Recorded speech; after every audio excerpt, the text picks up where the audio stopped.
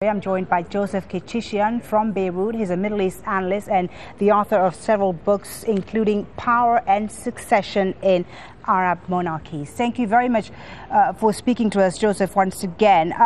Let's start with what's happened in the last hour. We've heard from the opposition Syrian National Council, which has called for an urgent meeting of the UN Security Council. Do you think that with these reports of a new massacre emerging, this will prompt the Security Council to take tougher action on Syria?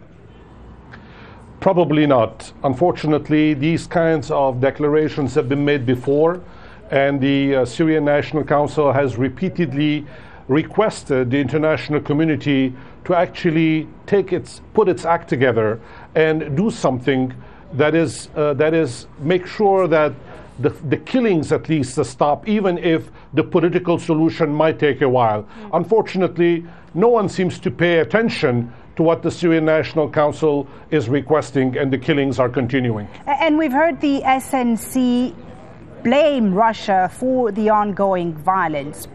And this is not just the SNC. We've even heard the United States calling on Russia to do more, to change its stance. But can all the blame really be laid on Russia? I mean, even if the Russians were to come on board and support a tougher resolution on Syria, would that change the situation on the ground? Would it help save Syrian lives, you think? It's not a question of putting blame on Russia, but clearly Moscow does detain the veto power at the Security Council. A number of times the international community has tried to push through the Security Council appropriate resolutions, presumably under Chapter 7, which would authorize the use of force, even though no one has really volunteered to intervene militarily in Syria to put an end to the stop. And of course, Moscow has repeatedly exercised the no vote and vetoed a couple of resolutions. Therefore, it's not a question of blaming Russia, but the question that must be asked really is are Syrian lives so cheap for the Russians that nothing needs to be done about it? Well, Kofi Annan, as you know, is heading to Moscow in the next few days to try and convince Russia to change its stance. I mean, how can they be convinced? What more can be said to the Russians to drop their support to Bashar al-Assad?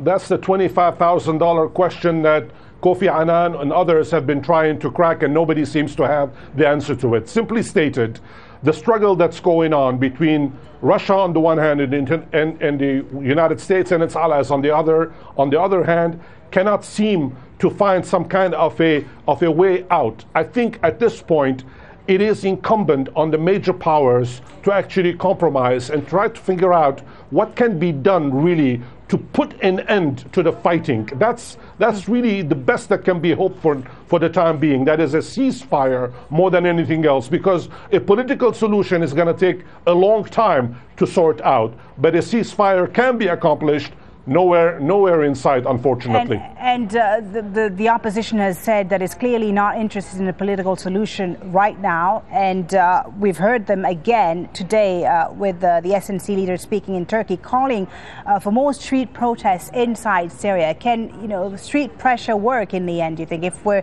to see more demonstrations inside the country, would that put pressure on the Assad government? Or do you think that the violence is just simply likely to continue? It will not, unfortunately. The weakness of the Syrian National Council has been today, as in the past, the fact that it is not united. The Syrian National Council, the opposition, if you would like, has had a series of blunders, disagreements amongst the head of the Syrian National Council, and a variety of individuals trying to jockey for power.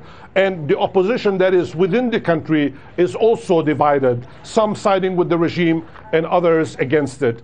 I think that the opposition's Achilles heel is really to address this tremendous opportunity that exists in front of them. How are they going to deal with the Damascus regime? They haven't figured that one out yet. Okay, thank you very much for your perspective, Joseph Kechichian, joining us live from Beirut.